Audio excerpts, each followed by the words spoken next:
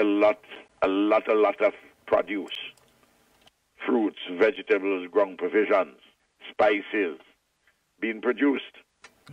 You go about the country, you see we have been, the weather has been pretty good to the farmers. Thus far, the agricultural sector is showing the signs of revival. There are challenges, of course, yes, and I'll talk about a few of them.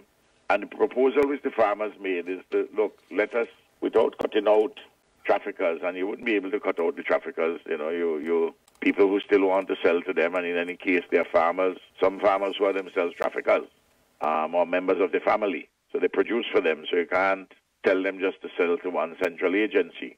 Legally, I'm talking about, and it wouldn't be sensible practically either. But we have under investigation, the working out some details, and we took the decision at Cabinet 4 weeks ago to see if we can revitalize a marketing corporation, but in a new period of a different kind. I want the farmers to know that that is being explored.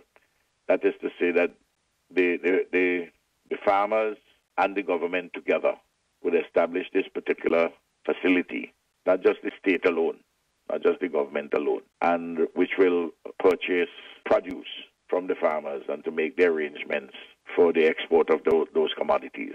We have there are many formulations like this. We have had a Banana Growers Association which did that. Then when the market preferences were being eroded to the point of extinction, and fair trade issues had arisen, the fair trade organizations took over the marketing function. Before that, and until that itself also became uneconomical. Before that, you had and still have an Irish association.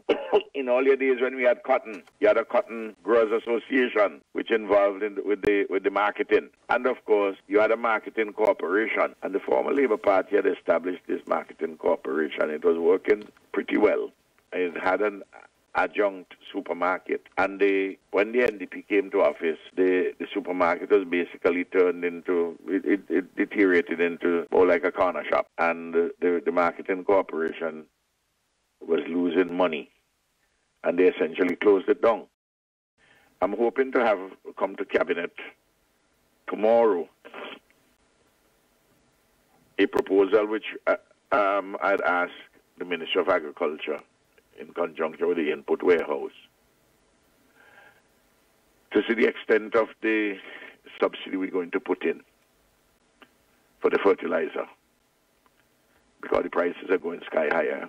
Yes. And unfortunately, as the prices are going sky high for the fertilizer, and you have enough overproduction of commodities, some commodities, the prices of those are falling. For instance, tomatoes. The price of tomatoes gone rock bottom now. Yeah.